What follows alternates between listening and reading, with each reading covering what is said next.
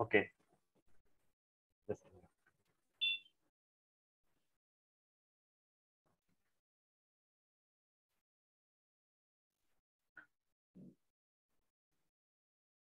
So, good morning, good afternoon, and good evening to all our fellow Praktani brothers from across the globe. This Adda is an initiative of Executive Committee of Vidyapit Praktani. It was started in February 2021. It was then the first Adda was organized, and since we are regularly conducting the Praktani Adda. What is amazing about this Praktani Adda is that we get to meet our fellow brothers and recollect all the Vidyapit memories.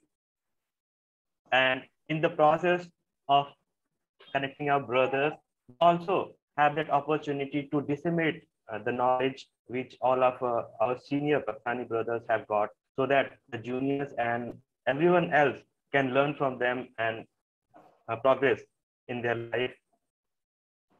And in light of that, we have organized this Adda, which is titled, Have You Thought of a Career in Civil Services? Now, in India, two things are like, it's a like two things.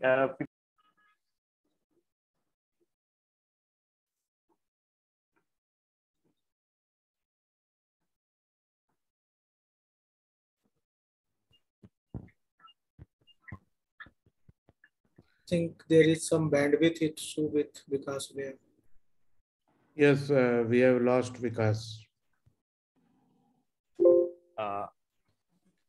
Vikas bhai, you can turn off your video and only join with audio. There is some bandwidth issue.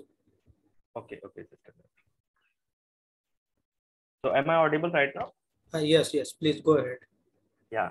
So I was talking about the craze for civil services in India, especially in the region around the Vidya, in the region around the Vidyapit, like for example, in Bihar, Jharkhand, and Uttar Pradesh. It's like just the craze is just a lot, like at a lot higher level. So I have this short, I will share a short story with all of you. It's from my childhood days. So when I was around 16-year-old, I got that news that one of the lady from my village started living in the temple, and she started serving that temple. And the reason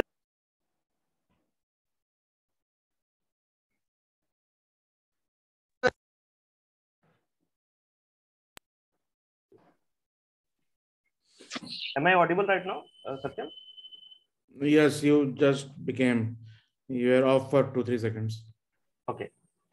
So I was saying that the lady who started living in the temple, the reason which I came to know later on was that one of his son was appearing for civil services and for last 7 years and was not able to qualify that exam. So she thought that maybe might like serving the God might help him qualify that exam. And luckily, when she started serving in that temple in that very year, that his son was selected in civil services in Jharkhand Public Service Commission. Though I do like feel that the faith might have like had a role in that, but what I feel was more the greater role was because of the dedication and the perseverance with that civil aspirant which his son had. So indeed, civil services exam is one of the toughest exam in India, and it takes a lot of like guts to even appear for that exam, because the competition is so brutal. So for that, we need to prepare well, and to prepare well, we need to have someone who could tell us all about what civil services is, how we could prepare, and what the media portray us the media portray civil services as, what the real truth is inside the civil services. So for that we have conducted this Vidyapit Praktani Adda. Without taking much time, let me introduce the speaker for today's Adda. But before that, let me introduce him. He is the Deputy Director General of Foreign Trade in DGFT, Ministry of Commerce and Industry, Government of India. He is also the member of Indian Trade Service Cadre.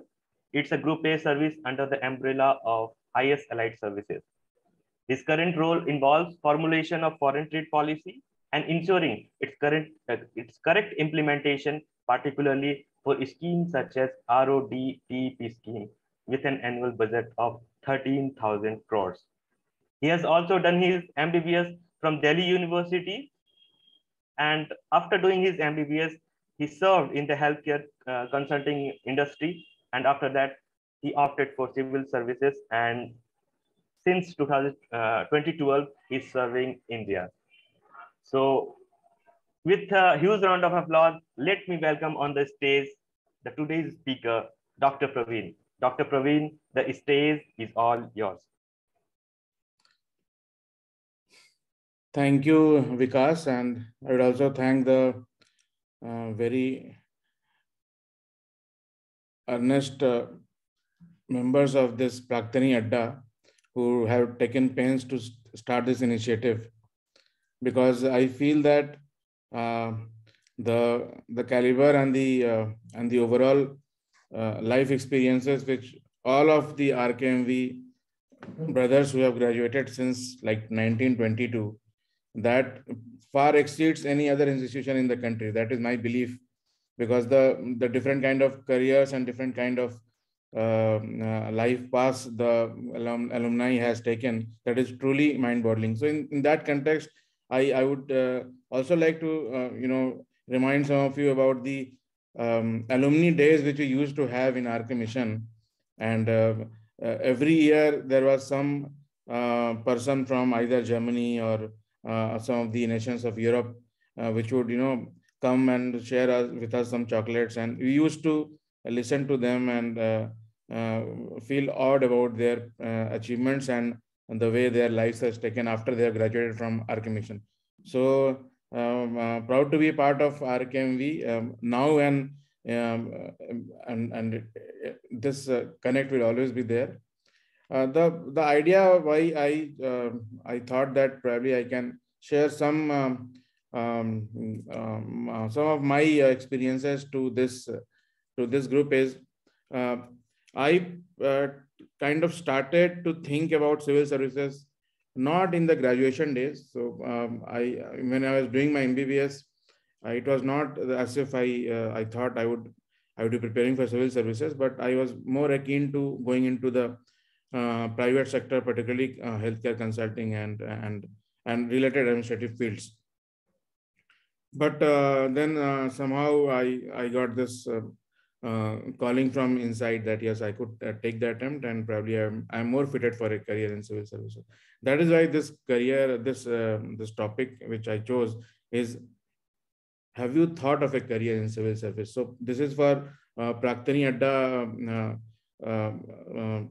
alumni which has probably graduated from RK Mission in year 2008, 10, 12 onwards, and some of them might have even completed the graduation. Some of them might be even in the graduation, and thinking about whether you will be happy and satisfied with a career in civil services is more important right now for those guys, and obviously for information purposes for other members who are there in this Praktani Adda. Vikas, can you upload that PPT? Sure, we are just a minute.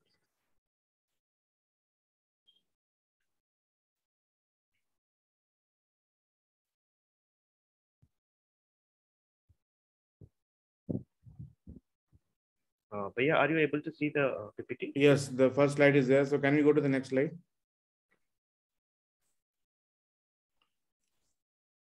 So first things first, I mean, a lot has been said about the exam, about the difficulty level, regarding the so-called uncertainty about the exam.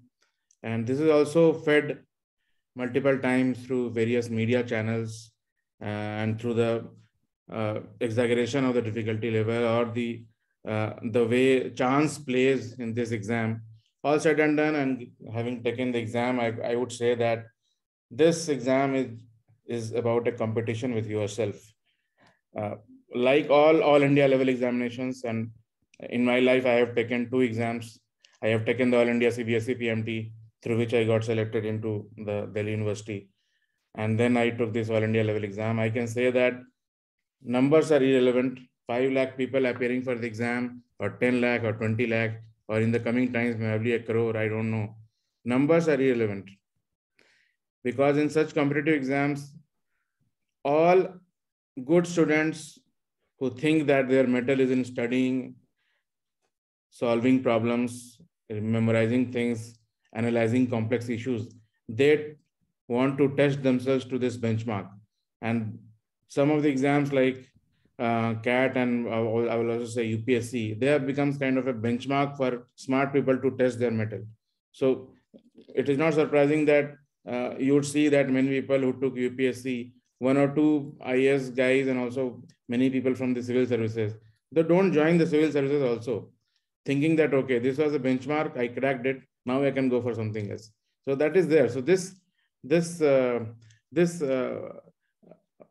pedestal to which this UPSC exam has been put is one of its one of its shining glories.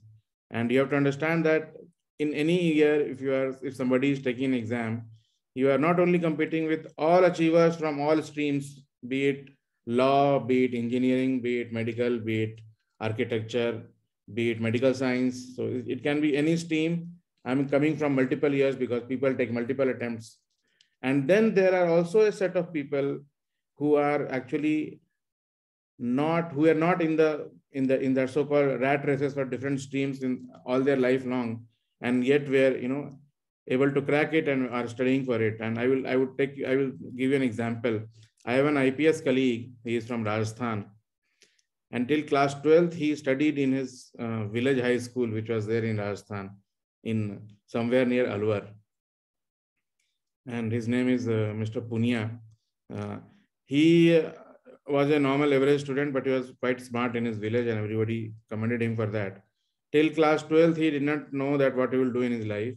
Then somewhere in the graduation, first year of BA, normal BA, which he used to do in some of the local city towns, some professor told him that you are the smartest kid I have come across in the last 10 years. Why don't you give it a try to civil services? So he thought, okay, but I have taken only arts and that to Hindi medium, and my subjects are Hindi. What do I do? What subject do I study? So his professor told him that, oh, you are smart enough. Anything you have to start from scratch. So why don't you take Sanskrit? So that person, he took Sanskrit as a subject and cracked that UPSC exam with Sanskrit and history in Hindi medium in his second attempt, and is now into an IPS. So there are achievers all over India who actually can crack the exam given the chance and given the opportunity and given they have that motivation. So, and this example I particularly shared with all of you is to give a perspective that it is not that you have to be a born champion or somebody who has topped all his career, or you have topped in class 10th, you have topped in class 12. That might not help. It is only that you should have enough passion and motivation to compete for that exam, and you should understand during the process of preparation of that exam as to what does the exam wants from its candidates. So I have, just as I said earlier, the only competition is with your own self during the exam prep, and that exam prep is roughly around, I would say, 2 to 3 years is that a time period wherein people sit for the exam, because it's a long cycle. So you have to challenge your so-called overconfidence. If you have been tougher all throughout, you have been an IIT graduate, you have probably also taken your CAT and came out with IIM Ahmedabad. Nonetheless, there are always chances of overconfidence built into your personality. There are certain beliefs because of so-called your relatives who say that you are very smart. Your biases, because you think that your English is top class, you can write an essay which can probably put to shame people from London School of Economics also. Then self-fulfilling prophecies, egos and desires. So all these things, your whole personality is at a clash with yourself when you're preparing with your exam prep, because this exam is all about resilience. So you will be subject to so-called torture by some of the subjects which are actually not, very interesting, like medieval history. Not many people find it very interesting. Art and culture of ancient India. Some people might find interesting, but some people might not find it interesting. Then there are topics such as public administration. And believe me, engineering guys, do have a loathing for certain these arty kind of subjects. So you have to challenge all that and defeat all that, and then create an aptitude and attitude so that you can, pursue the goal of preparing for this exam. And but nonetheless, so I would always say that this exam does not have a syllabus per se, because there is a paper of general studies which has 4 papers, 250 marks each in the mains exam, 250 into 4, total 1000 marks. And the total number of marks, which is total marks, which for the exam is around 2375. So around 2375,000 marks is for general studies, and this is basically anything under the sun can be asked. That is a typical idiom which we use while we're preparing for civil services, and that means that by studying the last 10 years papers, a candidate is supposed to define his own syllabus. The syllabus which has been given by the UPSC is only an indicative syllabus. And herein what helps is the aptitude the candidate has, because he must be sure as to what he should study and what he should not study also, because that will define how is he utilizing his time before the preparation days. So that's why I'm saying and iterating that the exam checks your aptitude and attitude at multiple levels at the time you start your exam, and not only on the exam day, because it is you who are deciding what you are studying at what time, which is useful for the exam. And as also emotional quotient, so there since it's a long race and long time period, so emotional quotient is obviously something which is important. And but clear focused efforts almost always bring results, and I have seen it. May not be in the first attempt. So overall, I would like to share that the percentage of people who clear in the first attempt is somewhere around 15 to 20%. Majority are second attemptees, 20 to 60% guys. Around 65% guys, they clear it in the second attempt, and then third, fourth, and the remaining attempts are there. So there are 4 attempts for the general category, I think 6 attempts for the OBC category, and then age limit is till 35 you can take if you are from the SC/ST category. But whatever be the results, this exam process makes everybody humble. However high achieving you have been till the time you start preparing for exam, you would be humbled by the exam and its process and its so-called rigorous requirements. So I have one example. There was one guy, he has done his double PhD in electrical engineering from the MIT after his IIT from Chennai.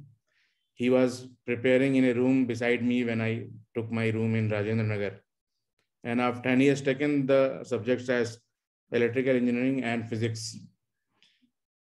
And he has a double PhD, mind you. So basically double PhD, for people who are aware of the fact, is that somebody who has done his PhD, 2 PhDs in the 4.5 or 5 years, which is required to be done. So he was already around 28, 29, and he, after spending 5-6 years in the US after IIT, he just went into PhD and he was there.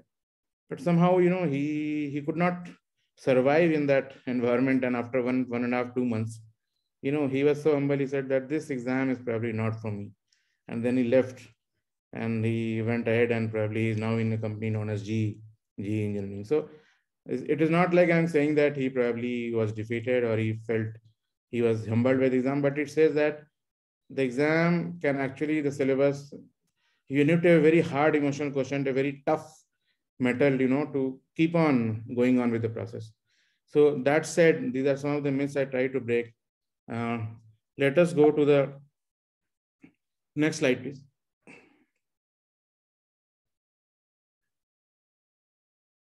Let us go to the why. Let us go to the outcomes. So exam is tough. All things are there, but what is it? So once you go into the civil services, we all know, what does a doctor do? Doctor does a surgery. Doctor sees the patient. So we are day to day. Most of us are interacting with the other professions. What does a lawyer do? What does a doctor do? What does the police inspector do? You also probably know what does an IPS do, because you have seen them in the photos. They are kind of putting some VIP arrangements. They are ensuring the security. But what about the proper IAS and what kind of work they are supposed to do, or the people who are in the central civil services? What are we doing actually? So the career, how is it important?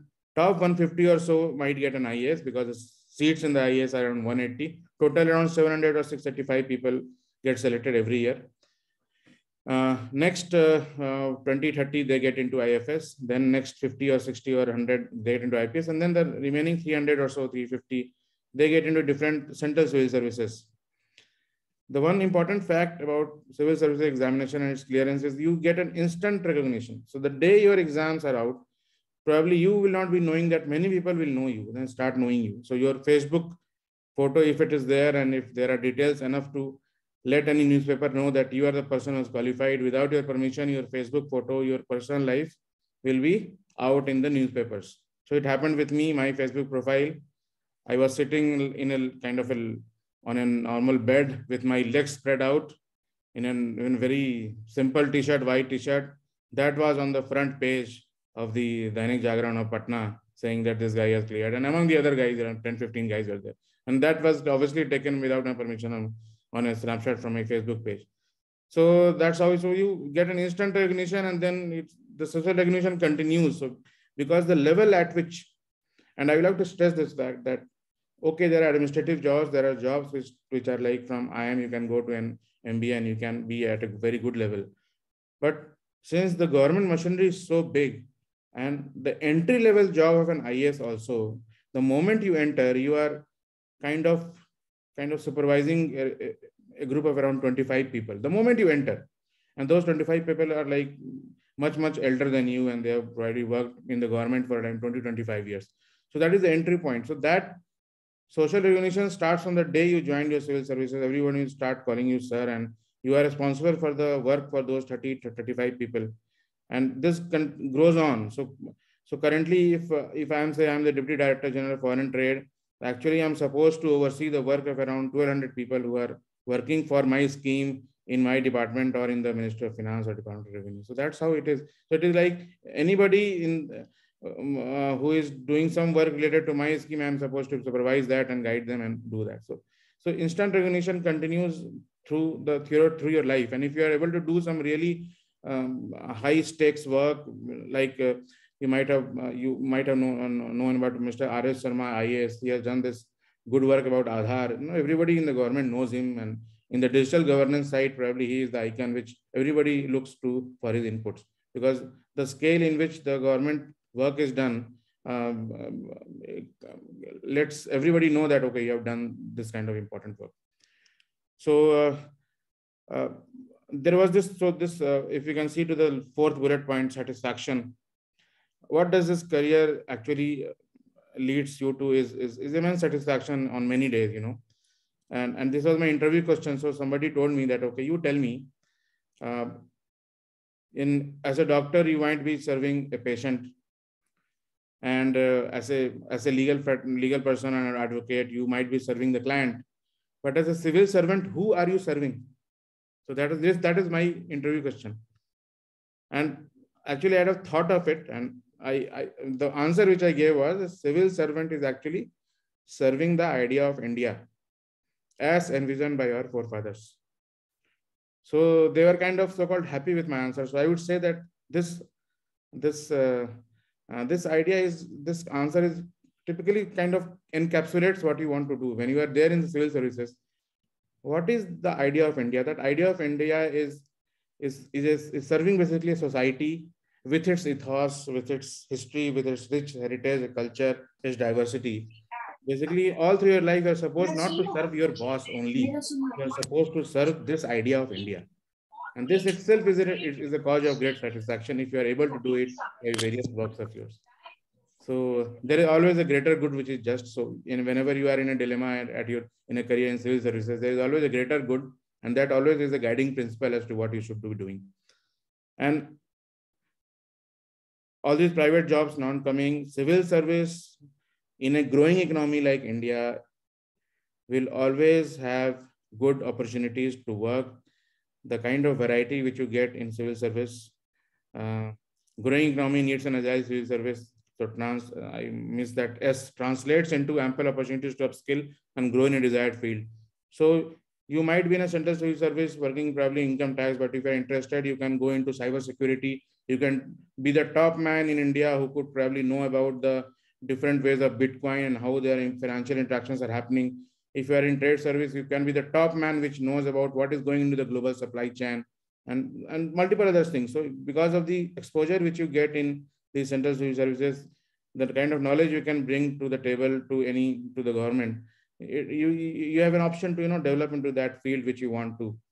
And then there is a DFFT program, domestic funding for foreign training, which is there, sponsored by the government of India. So after 9 years of service in the civil services, you can always opt for an MBA program or a program in a graduation program in the public policy, either at Harvard, Oxford. So there are multiple programs you can get, and that will be funded by the government. And then you can come back to the government and continue serving it. So there are various channels based on the interests. If someone has all these, things are there in civil service, and over the time, the government is also taking steps to continue skilling us, the people who are in civil service, so that the needs of the times, the demands of the times are met by the talent pool which is there in the government of India. So that is how the career in civil services is. But yeah, going back to the first question, which is like, what do we do? Basically, I would say that we are like we are both a decision maker, implementation guy, and also a policy maker, all combined in one from the day we start. So India, in a large society like India, if everyone is allowed to do everything which is possible, then there will be chaos in the society.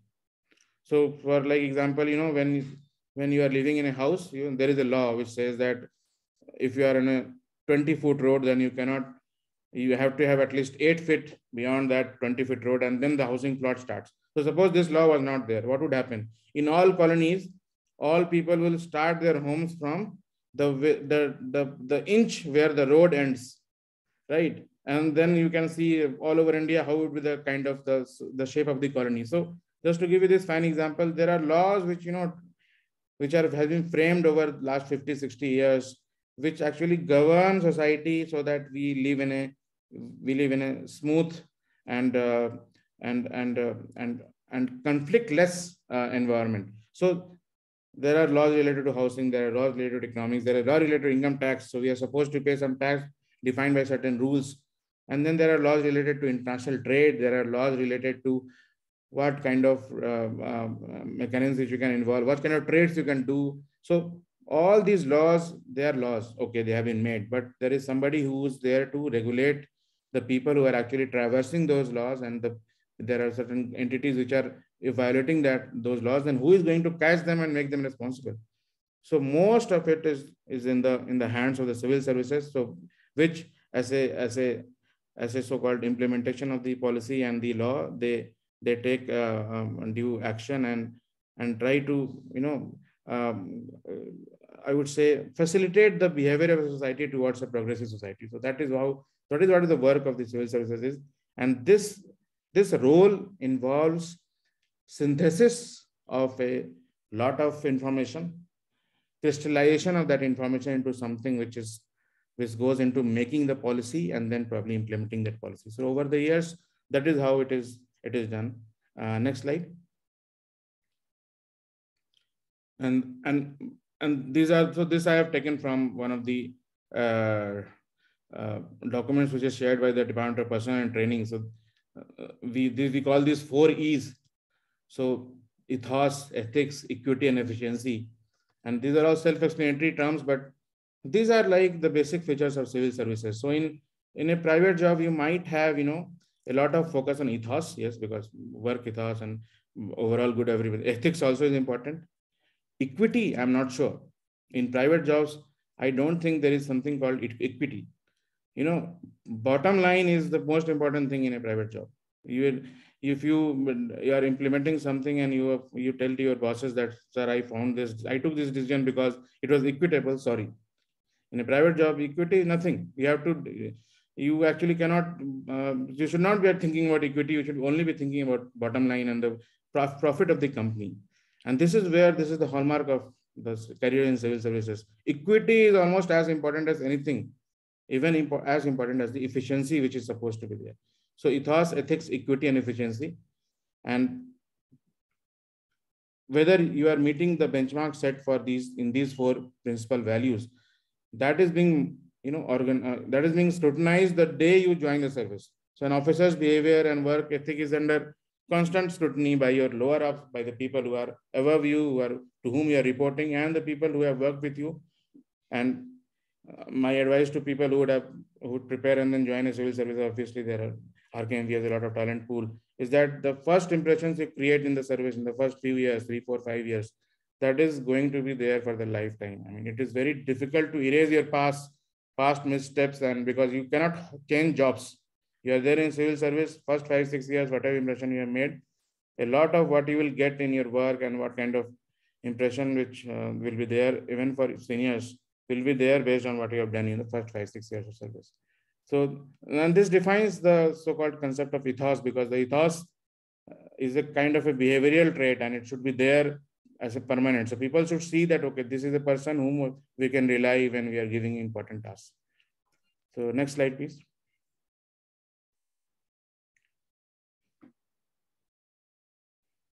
Yeah, so just I thought I would go more deeper about what does the general work of civil service and servants encompass. So as I mentioned, ensure uniform implementation of laws. So the officers which are there in IAS, Indian Administrative Service, they at the start of their career implement the so-called many laws related to education, housing, environment at the local and state level, based on the place of posting which we have. Similarly, we as a members of Indian Trade Service, we actually implement the foreign trade policy at the various field offices which are there in India, all these state capitals mostly, and we implement those laws and govern the trade. And this is important because you're not only governing that law, but you're also thinking the context of that law in the overall plethora of governance. So to sum it precisely, basically governance is not a specific knowledge per se.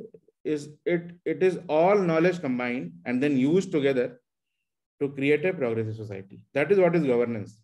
So it is actually the master of all knowledges. So in that way, it has a lot of overlap with what actually a law is. So the legal, the so-called legal architecture which has been created by the Supreme Court of India, it governs the law. So there are judges which specialize in very, very technical aspects of science also when deciding about cases. And there are judges which are specialized about fundamental duties and fundamental rights. So it is like they're also a part of the governance. So you all know there are 3 pillars of the governance. There is an executive, there is this legal machinery, the political machinery, and we call the press the fourth pillar of the democracy. So governance is there in all these 3, executive and legal. And what we are doing is actually maintaining that rules and regulations, bylaws, etc., and then providing inputs to create better laws. So once we are there, we have implemented the policy at the ground level for like 7, 8, 9 years. Then there is an option that we can come to the headquarters, like I have come in the Ministry of Commerce headquarters, so that I can frame better laws which have higher targeting, good outcomes. And this is how the various rules, regulations, and bylaws, etc., continue to be passed for better governance. Now there is a lot of focus on digital India. So any scheme which you make for the government of India, or any such implementation exercise which is being done for the benefit of citizens, for Indian Trade Service, our citizens are like the various exporters and importers. There is always this angle now of creating an online implementation architecture for citizen-centric schemes. So in the sense that we create the portal, how would the user go there, how would the user achieve his objective, how can he file an application online, what are the things which we need to prompt to him so that he doesn't file it wrongly, and then the delivery of those services, the so-called licenses, permits, etc., online. That is also a lot of that is a significant part of the work which we do, and that is how the digital India, so-called the concept, is now being brought forth by different civil services. And so, as you can see nowadays, if someone wants to take his PAN card, he wants to take his importer-exporter code number, somebody wants to register himself at the Ministry of Corporate Affairs and be registered as a company, all these things are now online, in the sense that you need not go to the offices of the so-called government offices. So that is how over the last 15 years, this digital India paradigm has shaped up. And then there is another very good kind of work profile which is there in the government of India, which is you can always join if you think that you are one of those brainy people who can actually think ahead of the time and be always ahead of the so-called business curve. Then there are think tanks such as Niti Aayog. There are think tanks in different ministries also, where you can look out at the various policy initiatives which are there and which can help India compete in the global environment. And then obviously in all such civil service posts, there is always some funds which are lying with you for implementation. So there will be a significant portion of general administration or account management. So we will be looking at the so-called personal management, the people who are below you, around 35 people, their salaries, their accounts, their whatever the permissions they need to take. So that part is always there in almost all posts. Only in the headquarters and in the ministries, this role is limited because we are more into policy framing and not into general management of people who are there, because it's a headquarters. It's kind of not involved in those general administration things. So like I said, my current role in the Department of Commerce and Director General of Foreign Trade is a part of the team which actually supervises and analyzes the remission of duties and taxes on exported products scheme, RODTEP scheme. This has the annual budget of 13,700 crore in 2022-23, and we ensure that all over India, around 40,000 exporters who take benefits of these schemes, they do not face any glitches, and any system glitches which are there, they are resolved. This is being implemented through an online platform by the Ministry of Finance. So we have a lot of interministerial meetings through which we actually get feedback on how the scheme is being run and all. So this was one scheme which actually I had the privilege of drafting the cabinet note for the scheme as to what will be the contours and the various bylaws of the scheme, and then took steps to get it approved by the cabinet. It involves multiple presentations to multiple people at multiple levels, and after an effort of around 1.5 years, so I was able to, our directorate was able to launch this scheme. The scheme was launched in August 2021, which is I think it will be a continuous scheme for like 10 or 15 years, next 10, 15 years. So I can say with some satisfaction that yes, I have been part of the policy making, and I have tried my best to the development of the so-called my citizen-centric cohort, which is like the exporters. Next slide, please. This is just an indicative slide. So people who are interested in IAS only, and this is the career graph which they have.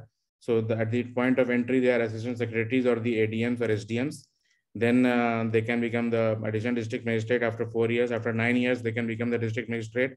And then, as you can see, after 30+ years, they can come to the central government, be a secretary or a chief secretary of the state government. So these roles over time, involve a lot of interaction with public. So on a daily basis, I have around 2 or 3 meetings with somebody from the exporter community who has some issue.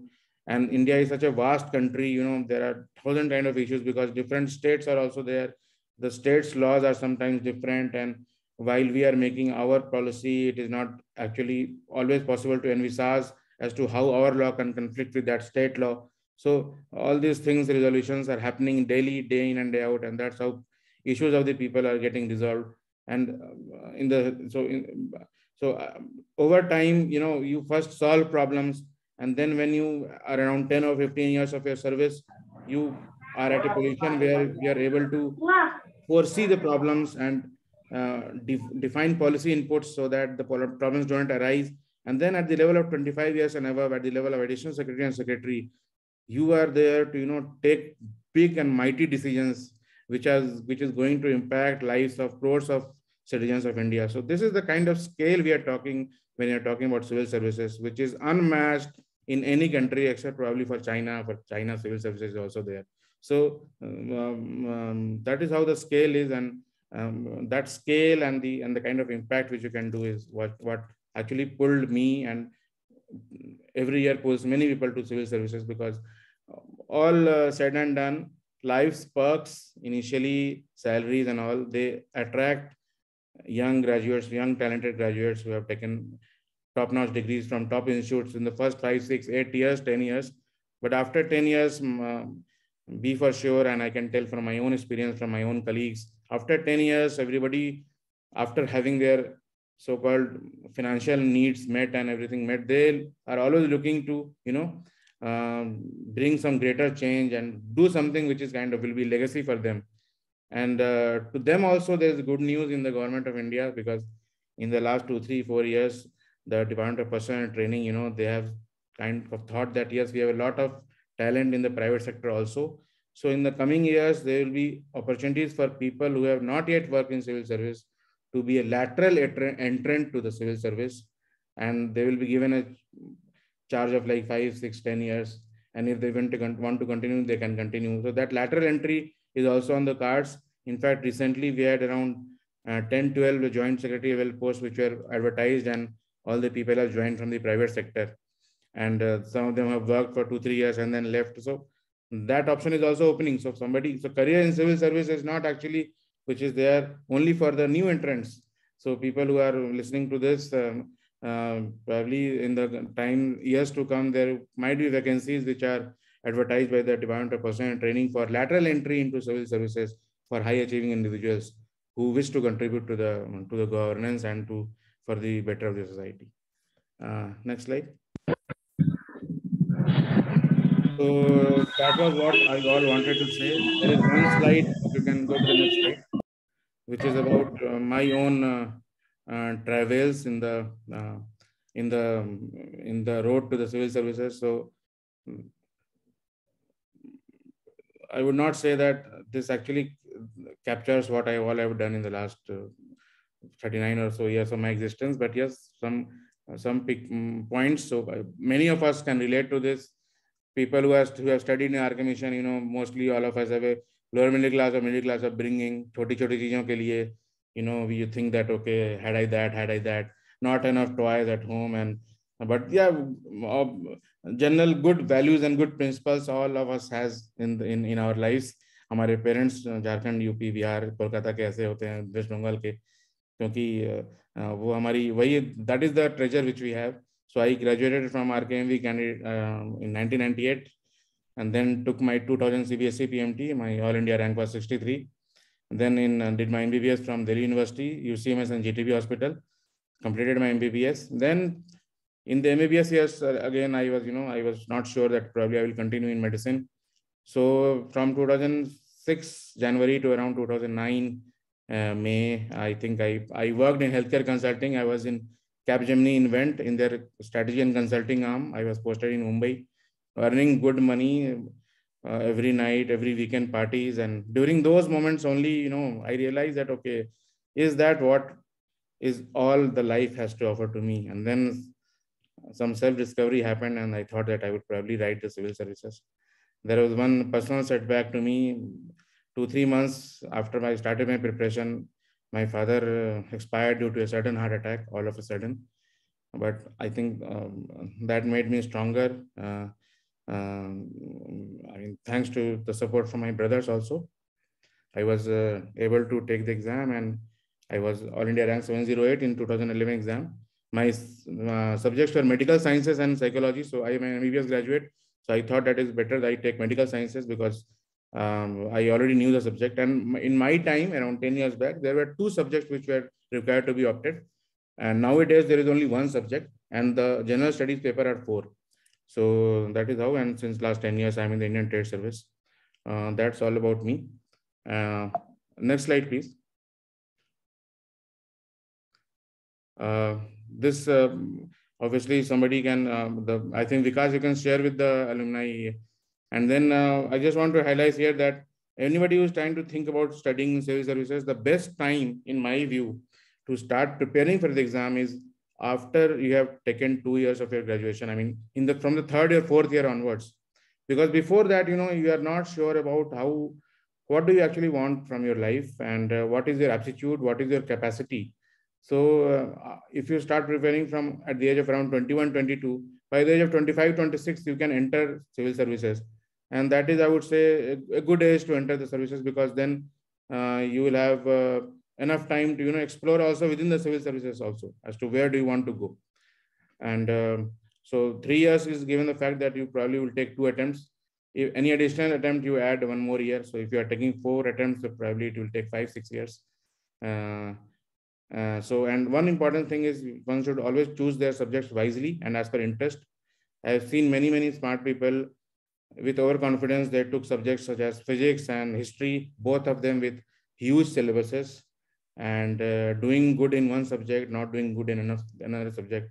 Now the subject is not an issue because you only have to choose one subject, but then the difficult the subject is, the higher the course material is, the more chances are that you will be ignoring general studies, which has a high weightage in the current civil service exam.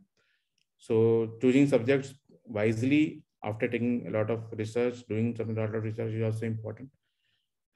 So that is all it is. In the tomorrow there is exam. So people who are there, who have actually been sensitized by today's session. All my juniors who are like graduated out after 2015, I would be seeing tomorrow there is the civil services prelims exam, and the total seats which have been notified by DOPT is around 635, and I have listed out the various cadres which are there in the civil services. So next slide, please. So you have all this Indian Administrative Service, Foreign Service. You all know there's the ambassadors of Government of India. Indian Trade Service also has some of the posts in Geneva, wherein we go as the trade councils, and there are other some posts for Indian Trade Service because we are also involved in international trade. Then there is this Audit and Account Service, Civil Account Service. These are basically accounting services which look after the total budget and booking of expenditure, etc. Then we have Corporate Law Service. Primarily, Corporate Law Service sits within the Ministry of Corporate Affairs. We have Defense Account Service. So all the administration and management of defense is done by this service. Similarly, we have Defense Estate Service. So all these different services are there. If somebody is only keen on IAS, saying that probably all other services do not have such charm, I would not say that this is completely untrue, but yes, given the fact that somebody who have given 2, 3, 4 years of his life to the preparation, any of the central civil services in the current paradigm is a good option as far as the career in civil services is concerned. So that is all I had to share today. We can take up questions directly, or if some of the moderator members from our Praktani Adda, they want to add some inputs, they are most welcome. Thank you.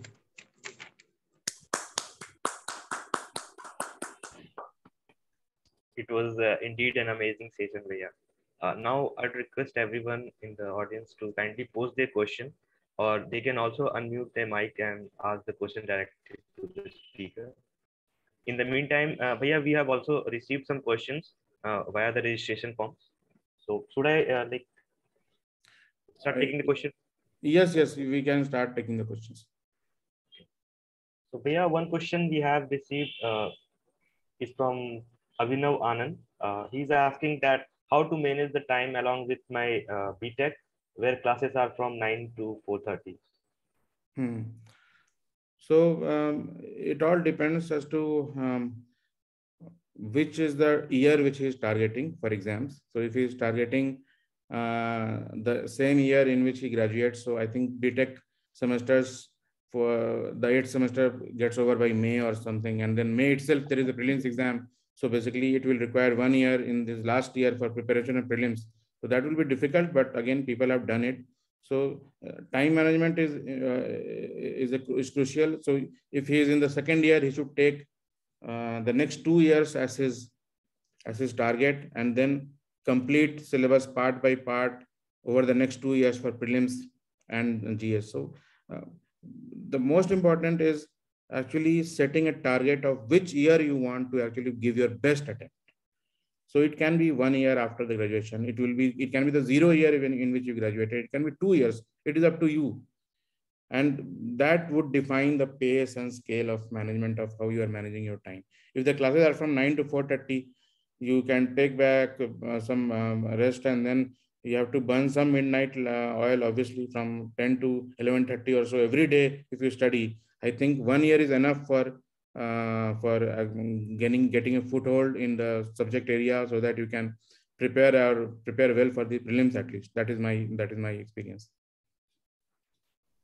Now going ahead with the before going ahead with the registration, other question in the registration form, I'd request people in the audience to kindly ask the questions. They can either unmute themselves directly? Or Praveen, I have one query. Yes. So this question keeps coming up that the UPSC exam is like it is spread over a year and people take multiple attempts at it, and 5 lakh people appearing and 1,000 people clear. So and they prepare during the best and most energetic youthful years of their life. So somewhere at the end of the day, over a period of 5 years, 5,000 people would get chance. Others would have to go back to the job market. So and like at the end of the day, those are the most productive years for any person. So somewhere this exam process is hurting the economy or the country as a whole. So is there some need of a reform at the in the examination process itself? Because uh, you see, we make heroes out of civil servants, but the output we get only 1,000 people, and all those peoples, they keep repeating the same process. So what's your view on that? So I would give an analogy to this.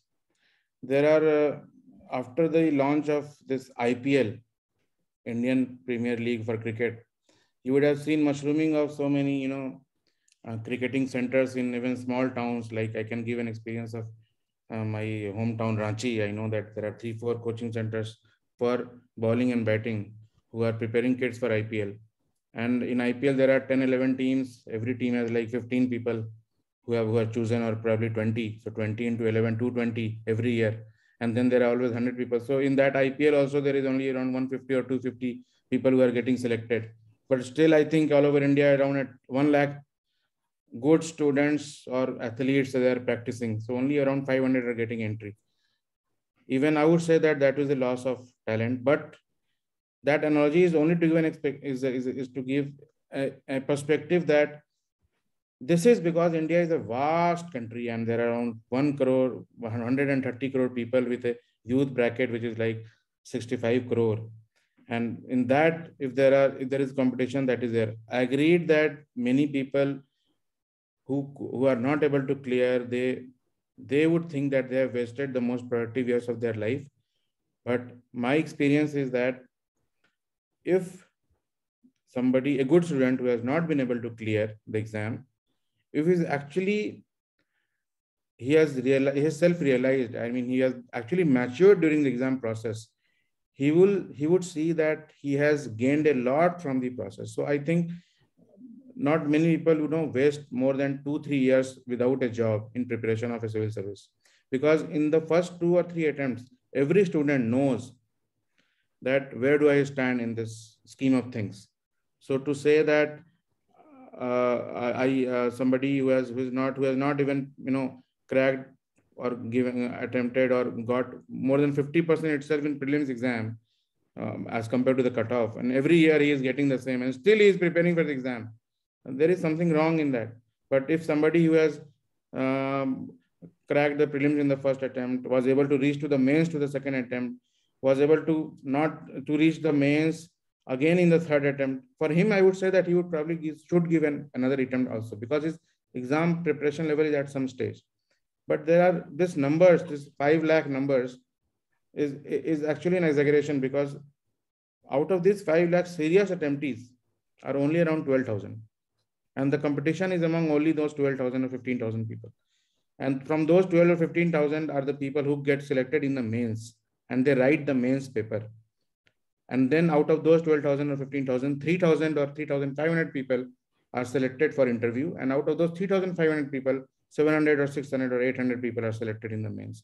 So if a student who has not been able to clear 3 times prelims also, and his prelims cutoff number in prelims is much, much less than the cutoff, I think he is actually wasting his productive years, and he should be smart enough to understand that if it is not for the government or for the civil services board to inform him that some other career is probably suitable for you. I mean, to put it bluntly, I mean, I would not say that this is how it is, but the people who compete seriously, they know that the competition is only between 12,000 or 15,000 people, and who think, and only those serious guys who think that I am only missing the mark by a whisker are actually attempting multiple times.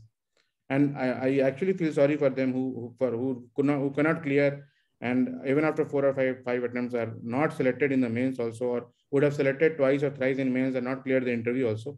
I actually feel sorry for them, and the government also has felt for them. And now in the last 2-3 years, I would like to inform the audience that there is a parallel list which UPSC publishes of the list of candidates who have selected in the mains and they have got their marks with their subjects, and private companies are free to call those guys for interviews and all. So that is what one step which the government has done, acknowledging the fact that there is a lot of waste, youth years wasted while preparing for UPSC. So that would be my answer to that. Nice advice there. So the next question there is that this question is from Aditya Ranjan. He has let me ask it directly since I'm here. And first of all, thanks a lot, Praveen sir, for this motivating and insightful session. And incidentally, I'm also from Ranchi. In fact, I'm in Ranchi right now, your hometown.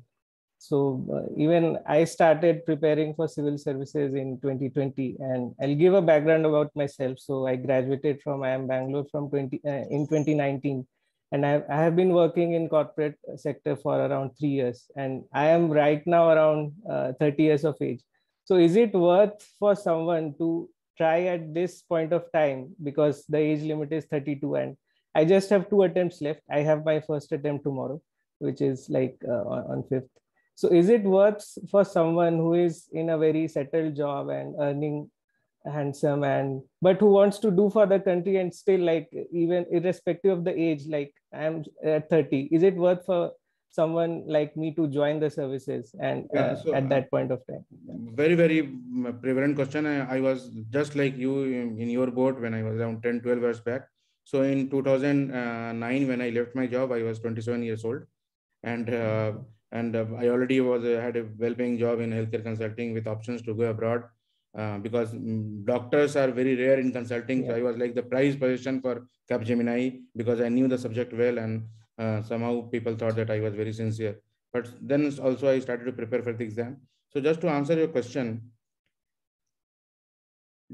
what is your background in terms of engineering? What did you do? I have done electrical engineering from NIT Calicut in 2013. So after that, I worked for 4 years in Malaysia in a semiconductor manufacturing firm, and then I did. And then in IIM, what was your specialization? Finance? It was a general MBA, but I have finance and operation as well. Yes. So I would say that there are certain services which I think, Adit, you should not opt for. When you write your mains exam, you should not opt for.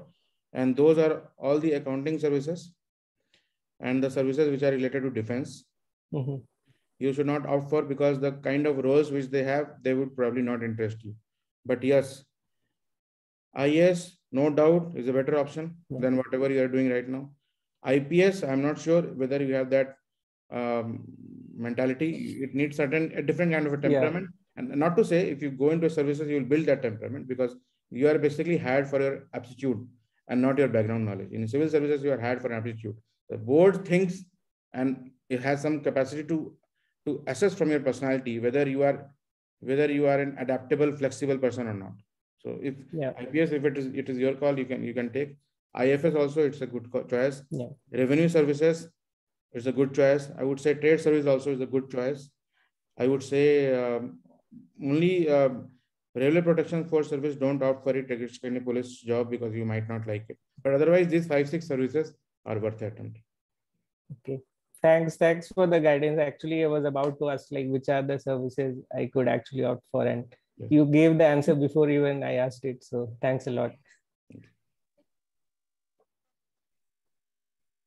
We have got another question in the chat. The question is, being an MBS student, I would like to ask, what is the procedure of getting into this field after having done MBBS? Do doctors have any extra age or preference kind of thing in selection? Yes, so it is like, since you have a professional degree holder, at the preparation stage itself, you will understand that the MBBS guys have that some extra edge over their capacity of memorizing, because we are used to studying a lot. So we can, sit for 12 hours and study and mug a book. So-called होते हैं मग्गू जो भले बोले जाते हैं schools में, है ना. तो हम लोग MBBS में थोड़ा वो होता है कि we have that capacity to study and that is what is required in civil services. So that is one behavioral edge which we have. We don't get bored easily by books. That is one. The second is you can choose your subject as a medical science, and in the medical science mains exam, the kind of questions which are asked, they are just like your prof exam questions. So there is a lot of similarity. The syllabus is also not 100% of what is there in the medical science. Certain subjects such as ENT, anesthesia, they are not actually too much asked in the mains exam.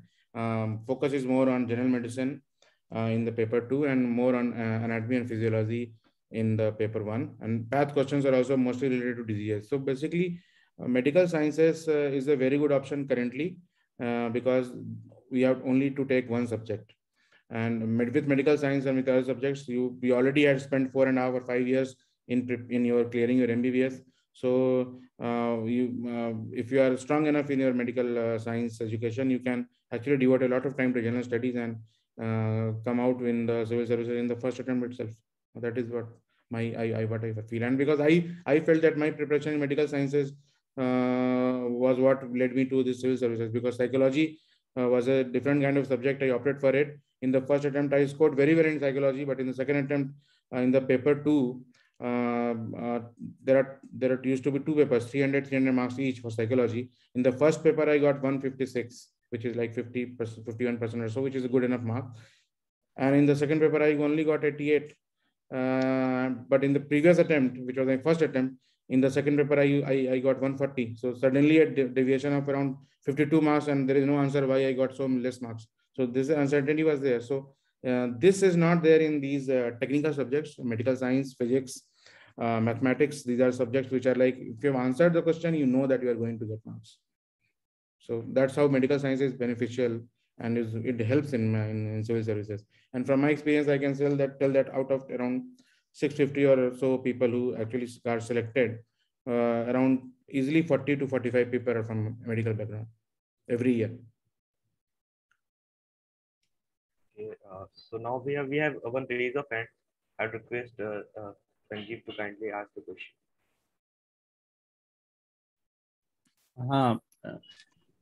Dr. Praveen, very nice way to explain and very smooth flowing session. I had a query. This is about the lateral induction. Last year or a bit earlier, I noticed an advertisement about lots of posts in various departments. And only later I found that a friend, a batchmate, matched that profile. And when I later told him, he said that I should have informed him. Somehow he missed it. I mean, he was quite matching with the profile. I don't know if he would have admitted, but he could have applied. Now the question is, in future, when such opportunities come, what are the kind of things one should be prepared for before applying for those posts? Because just because you have experience doesn't mean you will be recruited. So if he is very keen on joining, what are the things he should be preparing himself with? And second is, what kind of temperament do you think this person should have to be able to succeed in this kind of profession at such an age of say 45, 50? So in short, 2 questions. What kind of personality the person should have to be able to fit into this kind of profession at lateral entry, because cultural issues become. Number 1, that is 2. Number 1 is, especially in case of IT or startup field or technology sector or in energy sector, what is the kind of preparation one needs to do other than his prior experience? That's it. So first I will talk about the cultural fit, which was the first question. So somebody who is around 45 or 50 years of age and who is looking at a post of director or joint secretary in the government, which is the concomitant contemporaneous post in the government of India. The cultural fit part is the most important, because the salaries which would be there will not be matching with what you have got in your private sector. In the central government, salaries are quite tempered, in the sense that even at the age of 40, 45, one must not expect getting more than around 1.8 lakhs per month take home. So we don't talk in terms of cost to company, because we are in the government. So at the age of 45 or so, or 1.8 lakh per month should be there. So that one should be prepared for that. And there are perks which are there, which are related to a driver or a vehicle and all. Those are related to different posts to which one can be hired. Now, the second most important thing in the cultural fit, apart from the expectations of salaries and perks, is the way the government functions. Probably it is a need of the governance that at very few ministries or departments, the process of decision making is in teams. It is often a linear way of decision making, in the sense that the so-called assistant secretary is supposed to prepare an analysis of the subject. To that, the undersecretary is supposed to give a broad framework of that subject by discussing with different stakeholders of different ministries. To that note, the so-called director or the deputy secretary is supposed to first prime the higher ups regarding what is being proposed through an informal channel. Because then, so suppose I am working in Indian Trade Service and I feel that, okay, I have got a very good idea for exporters, and I want to push this, and I want this idea to be built into a law or something. But I might think that I am the most knowledgeable person on this aspect, and I prepare a file and I do a lot of groundwork, and then I put up the file to my seniors, and the seniors, with their vaster knowledge of the overall paradigm, might say that this will not work because this, and I might come with a thinking that, okay, I missed this, and then my whole 15 days of work might be wasted. So that's why this linear way of processing is there. So first you have to, before making a decision, you have to prime up your seniors that, okay, this is something which I'm coming up with, to which they will give you some informal inputs, and then the whole policy architecture is built. So there is nothing like a team which works. It's a kind of a linear organization which has some hierarchy, and that hierarchy, fitting into that hierarchy is, I find that it has been difficult for some of the lateral entrants. And I can say from a little bit of personal experience and also some from hearsay. So I'm not the expert on this, but people coming from private sector would feel this difference in cultural fit. Decision making is linear, and one should not be thinking that I'm the master in the subject, so what I feel is correct. There are, in the Indian government, there are 88,000 people at the Group A posts, all of them working in different ministries. All of them have their own knowledge and background, and also experience of working at the grassroots. So that's how it is. And that is the cultural fit part. And then your second question was regarding the how should one prepare for these lateral entry posts. I would say that as and when the DOPT announces such posts, there is a good media coverage for that, because these are important posts, and the government also wants them to be advertised at best as possible so that we can attract the better talent. There is no written exam or anything for such posts. It is mostly an interview, and I think around 4 rounds of interviews are taken, as far as I know. And those interviews basically again wants to assess the person's fit into a role in civil service. And in that context, my earlier slide, which talks about equity, ethos, efficiency, and ethics, is important. And in and ethics, I'm not sure how the interview panel would carve out the moral ethics component of your personality during an interview, but that is an important part. And because integrity is something which is very important, because we are making a high stakes decision, and some fraud, if it comes out later for a lateral entry, would not be good. So preparation, I think it is important to assess as to why joining a lateral entry post would be helpful to the government of India. Because every lateral entrant brings to the table a different set of experiences, and where does that experience and work knowledge fit into the overall scheme of what does the government wants to do? That needs to be highlighted during the interview to the interview panel for you to be selected. Because at the time of lateral entry, the positions to which you are supposed to go are not that well advertised. So basically, it's mostly in central ministries, and you can be posted to a Ministry of Commerce also. You can be posted to Ministry of Corporate Affairs also. and also to the Ministry of Department of Financial Services, probably to rural water and sanitation. So there are different posts. So that person job fit is something which the candidate has to himself identify and then bring that to the panel, because so that the panel can ascertain that yes, you are a good fit for that post. That is my experience, in the sense of in Ministry of Commerce, we have one joint secretary who had joined. I had talked to him with him around 5-10 minutes about the process, and that is what he could share with me. So I will also say that this is from my experience, my own personal experience. Thank you. Thank you. So the next question is from Kumar Vaskar. He's asking, is becoming IS a good career option for people with strong values and skill? And the second question he has asked is, how does honest IS officer cope up with the frequent transfer and average salary at start? Are they able to serve their objective in practice, to serve in real sense? So your question is particularly about an IAS officer. So I am not an IAS per se. I am not in the Indian Studies Service. I am in the Indian Trade Services. But I can say from my experience of the guys whom I know as an IAS is that if you are an honest person, that means you are sticking by your rules and you have bona fide interest of the society in mind. Mind you, the laws are strong enough that nobody can bend your spine. The laws are strong enough that nobody can force you to bend your spine. 2 or 3 transfers, yes, it might happen. But after that, people also know who want to bend your spine that this person is a non-negotiable person and they do not trouble you. And this, in fact, is what is desired from the officers in civil services. Because if you comply too much, you will be taken as a too flexible an officer, and then you might land in a soup. So that is one typical perspective which I can give you. The positions, it is called a steel frame. It is called a steel frame because it is supposed to be strong and resilient in times of adversity. So that is my answer to that. Yeah, but indeed it is that one cannot like bend the spine.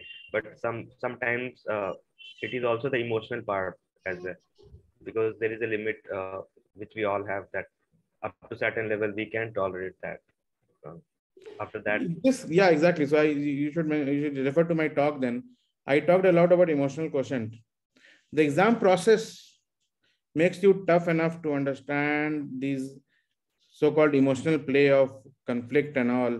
Once you have managed yourself during the exam process, please believe me, managing other people's is easier.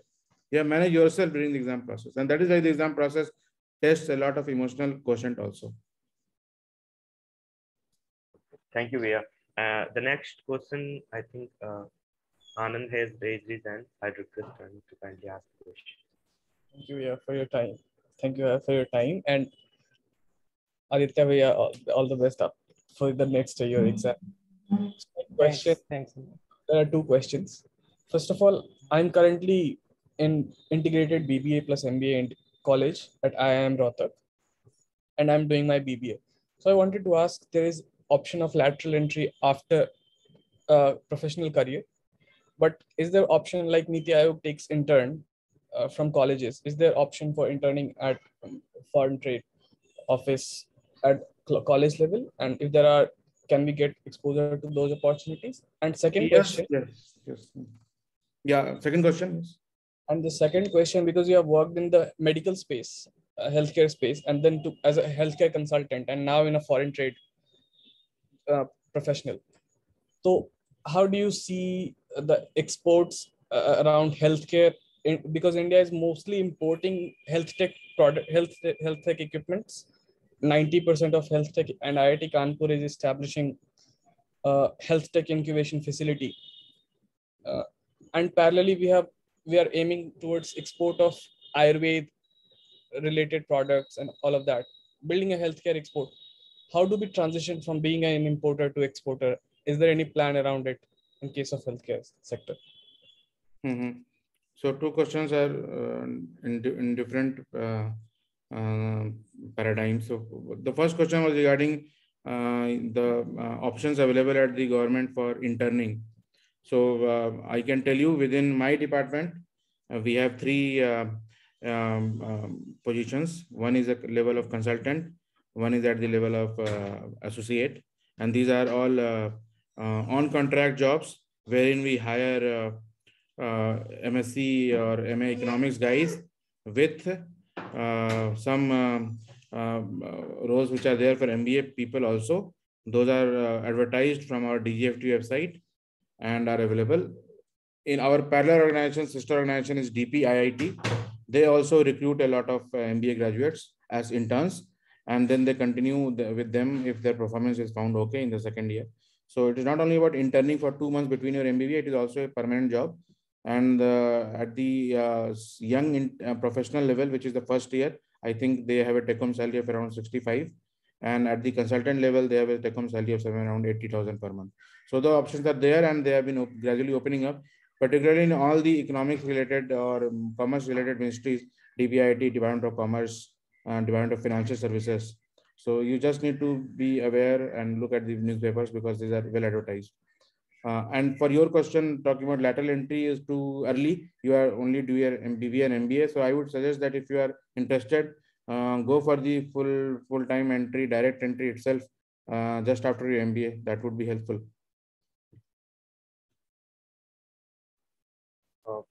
I'd like to add to that. I think Government of India has also started young professionals program, and many of the organization under Government of India are floating the rules under that. And also Startup India and Invest India, they also float the. Yeah, so Invest India, I'm particularly aware of because it comes under my ministry. Invest India has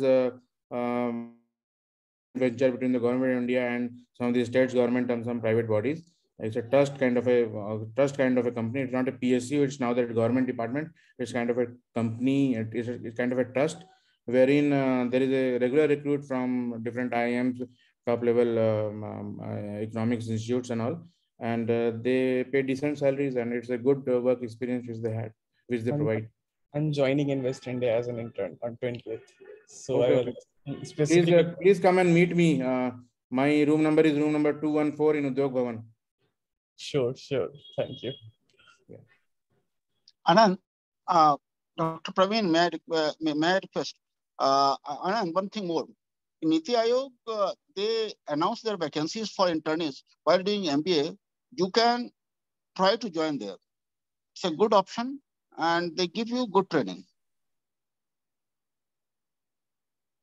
Yes, Niti Aayog also does that. So over time, in the last 3-4 years, many good government departments have taken this route because they feel that the work experience which can be given to these young professionals who would probably opt for working for 2-3 years just after their graduation or post-graduation would be a value add for the government and also for those young professionals also.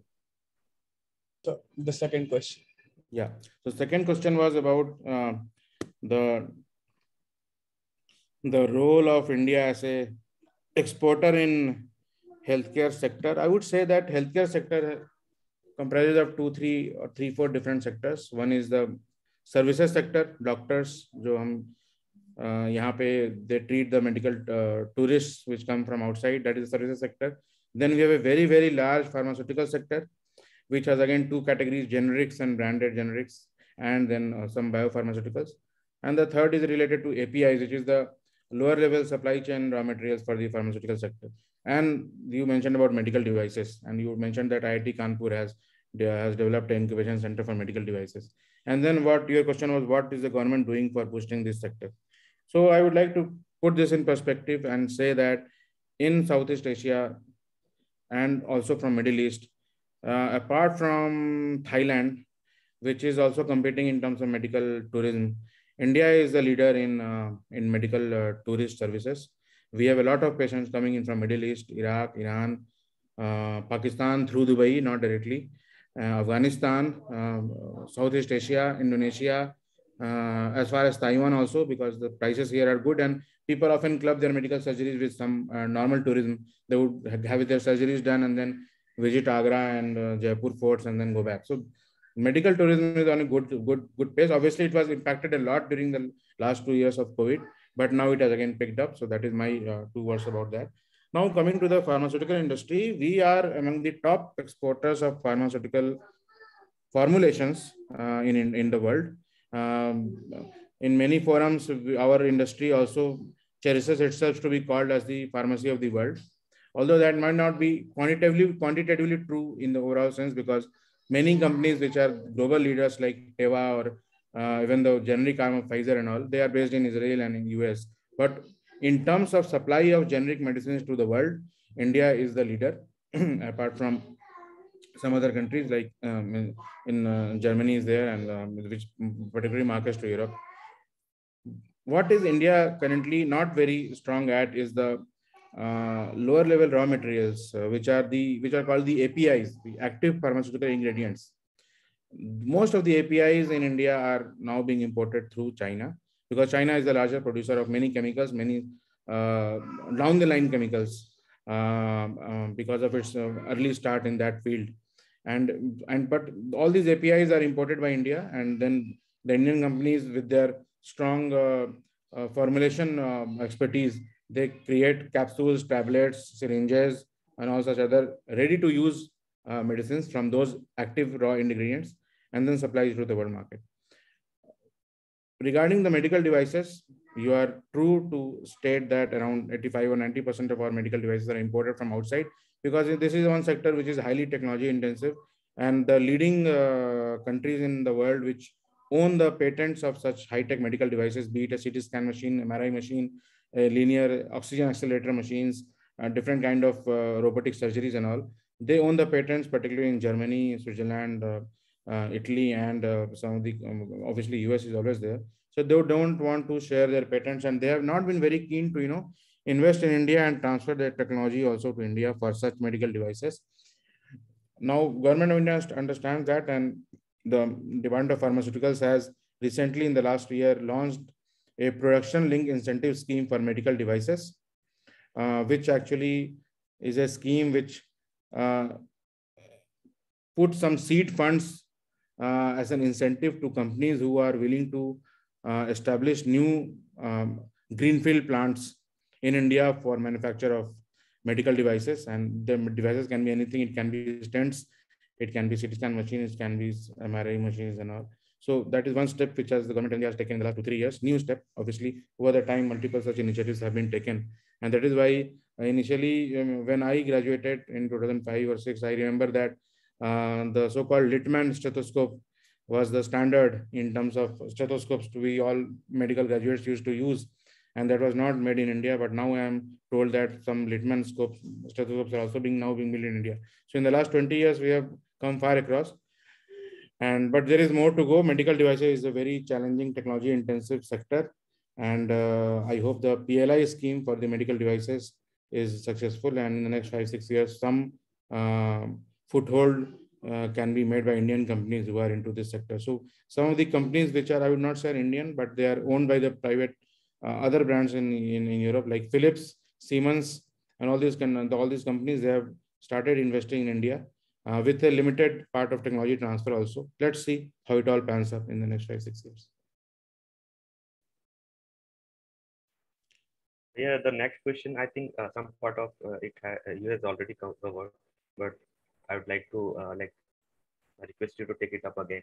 The question is, I'd like to know the choices and ways for a medico to enter in the relevant civil services, and the ways he could serve the nation in best way, either as doctor or as a civil servant. This see, serving a nation is a good life goal. Being a doctor also, you can actually serve your nation pretty well. And this was in both the interviews which I took, this was a prime question. And it was posed to me that suppose you are a super specialist, you are from a good college, you do your MD in cardio, and then you do your DM in cardio, and you only operate and do some angiography and stunts every day. Even if you do 2 in your lifespan of around 40 years, you will be able to help around 2 lakh people directly. So this was my question from an interview panel member, that you will be able to help 2 lakh people in the sense that you will be giving life to them. Now, will you be able to give life to 2 lakh people in your career in civil services? So that was a blunt question put to me. So you have to actually understand that these questions there is no right or wrong answer to these questions. And for a doctor who has, it's based on your aptitude. If you think that looking at a patient, making a good diagnosis, and then following it up with that patient and making him treat, and then doing this process all over again, all your life is give you much more pleasure and kick, then I would suggest that you go for a career in medical sciences and be a doctor and super specialized rather than going for civil services. Just it should civil services should always be a pull factor. It's a pull choice. It should never be a push choice. So you should not be thinking that, oh, okay, I'm getting bored in medical science, so I should probably opt for something else. Okay, civil services is a good option. Why not go for it? Sorry, it will never work. Civil services as a choice, as a career, should always be a pull. And this pull comes from your own soul, from your own self-discovery, from your own analysis of your thoughts. So if somebody is very happy doing whatever he's doing as a doctor, I would suggest that he should stick to that path, because materially, even I would say societal recognition wise, I would say person satisfaction wise, medical service, medical job, medical career is also a good job in India, particularly in the current times when you have, all the facilities even at the small places. So 10 years back, there was no online facilities. So many complex patients, also terminal patients, used to come to Delhi. But nowadays, with a lot of telemedicine, teleconsultation, a good doctor has a lot of network. He can do a video call over a tough patient and then get his inputs and get a feedback and serve a patient well in a small town also. So technology is evolving and it is helping every career and also a medical career. So that way, it is for the personal choice of the person. So that would be my answer to that question. Yeah, I do agree that we should not get lured by the prestige and the power that these civil services carry, but rather by the what passion and what makes us happy. Yes, because these terms such as prestige, power, obviously I understand these are good societal pulls. Instant recognition is there. It is continued all your life. Wherever you go, you will be introduced as, okay, this and this batch IAS or this and this batch Indian Trade Service. So you feel elated and all. But these are all superficial things, frankly. My being in service, I can share my experience that if somebody is very satisfied with his job, he would say that, okay, IAS is also just another job. And people who are not satisfied with their job, they would always see civil services as something which is like the greatest job in the world. So it is just like that. But yeah, the next question I have got is that, does government of India proposes any all India service cadre in allied group? In health services? No, it is not related to health, Bhaiya. It's just a plain question that whether government of India proposes any all India service cadre in allied group. I could not get your last word. Allied group. Yeah. All India services in allied. So there are certain thinkings which are going on, but nothing is on paper. I would not be able to comment on it. Yes, there is some thinking that probably all the account services should have a similar role and work, and similarly all the commerce and industry related services should have similar role and work. But currently, nothing is on cards which I can say that yes, it is government is thinking in that way. In fact, so I am not the government, so I should not be commenting on it. I am part of this session as in my personal capacity. So that is indeed. Is there any such a scheme for health services? Because the next so in the recently that's why I thought that probably this question is about the health services. Around 15 or 20 days back, there was a decision, some newspaper article which says that probably India is looking to to create an all India health cardiac services, which is important given the fact that we have too many government hospitals at multiple levels, at the tertiary care and primary care and secondary care, which require better administration, better account management, better service delivery. So that is there, and that has been a long-standing demand of the different health services cadre which are there in the government. So I think that should fructify and it should benefit everybody, all of us. There's one last question. I'm really sorry that I'm asking so many questions from you. So this question is what are the documents required to import PET? Yes, so I saw this. Yeah, exactly. Good. And I'm happy that I can help you in this directly, because one of my colleagues is looking at this division. So you can personally connect with me, and you can email me, and you can have my mobile number. There is a permission which is required from, there is one import form which has to be done, and then you have to submit that application to the headquarters online. And then we, for that breed of the pet which you are importing, we take some input from the Ministry of Animal Husbandry. And after those inputs have come and they okay the proposal, then we allow you to import that pet. Thank you, Priya. I will connect personally. I will share the details, because this is some normal forms and all which are there, typical government processes. Okay, I will forward the answer to the yes, please. You can connect with me personally. Yes. Anyone else like to ask any other question?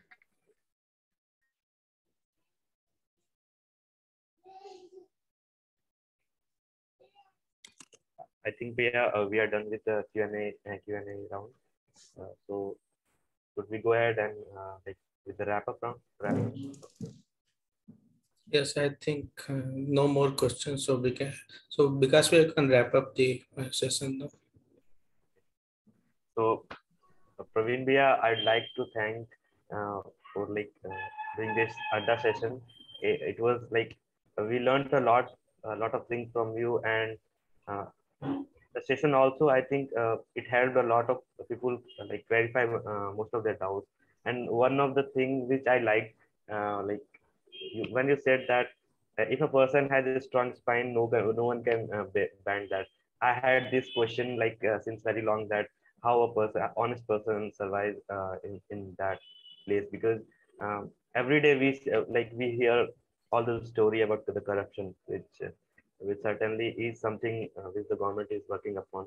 But it was indeed an excellent session, and I thank you from the bottom of my heart, and on behalf of everyone present in the meeting, and on behalf of Praktani. It was a privilege talking to all of my brothers. Anybody who was coming to my office area, Udyog Bhavan, Central Delhi, near India Gate, North Block and South Block, please give me a call. I will be happy to host you. That's all. Thank you, everybody. Okay, so